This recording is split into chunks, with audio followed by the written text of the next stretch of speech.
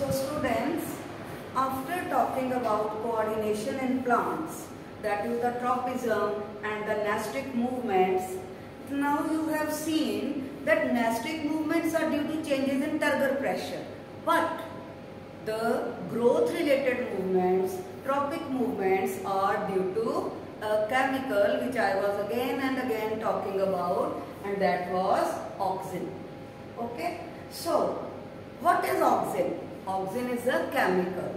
So it is a chemical in nature called hormone. Now hormones are part of chemical coordination in animals as well as in plants. Hormones which are plant related are called phytohormones. Okay.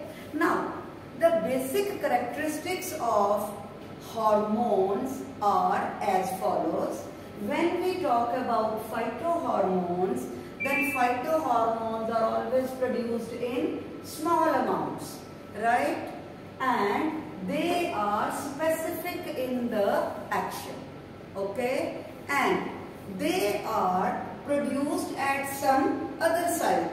The site of production and the target is not same, but they flow into the sap and they target their specific part. And why are they required? Why the phytohormones required in plants? Because they control and coordinate growth, development of the plant and stimulus to response, right? Like stimulus to response to stimulus, right? Response to stimulus, growth and control and coordination in plants is due to phytohormones. So, what is response to stimulus? Like in tropism, there is response to stimulus, and the stimuli we discussed are light, phototropism, water, hydrotropism, chemical stimulus, chemotropism, gravity is the stimulus, then geotropism, right? So, these help in giving response to the stimulus. Now, the phytohormones are broadly classified into two types, that is growth regulators and growth inhibitor. Okay? Now, in growth related hormones which regulate growth, number one is auxin, then there are gibberellins, then there are cytokinins, and then there is ethylene.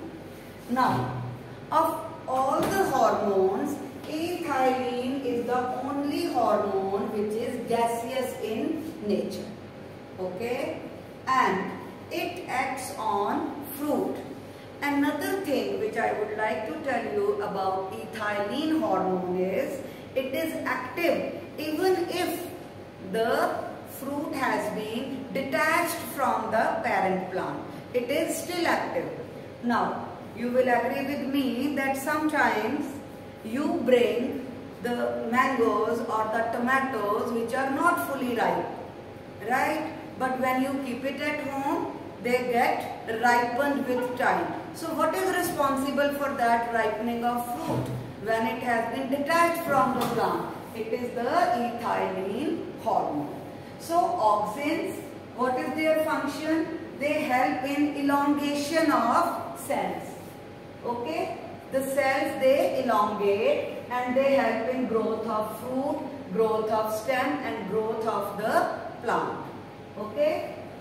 Then gibberellins, again growth hormones, so they are responsible for growth of stem, expanding of leaves. Leaves are expanding. Now this is the plant and then there is a bough, there is a branch of the tree and then the branch gets filled with leaves, expanding of leaves. So which hormone is responsible? Gibberellins.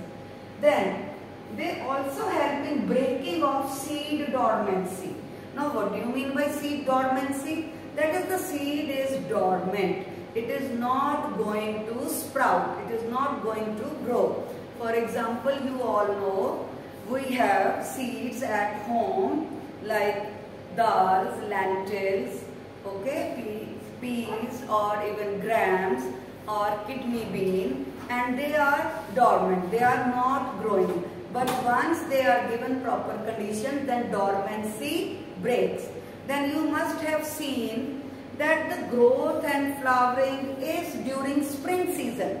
So when there is growth taking place, it means these are at that time active, and the growth inhibitor, that is abscisic acid, which is also abbreviated as ABA hormone, is not active. And during autumn, when we say patjhad, the leaves are falling, patte jhad rahe, right? Leaves are wilting, dormancy is there. It means abscisic acid is at work. Abscisic acid is working, it is inhibiting cell division, it is promoting dormancy in seeds, and wilting and falling of leaves is taking place. Right? So, this topic is of immense significance. 1, 2 or more questions are always asked from this topic. So, do well. All the best.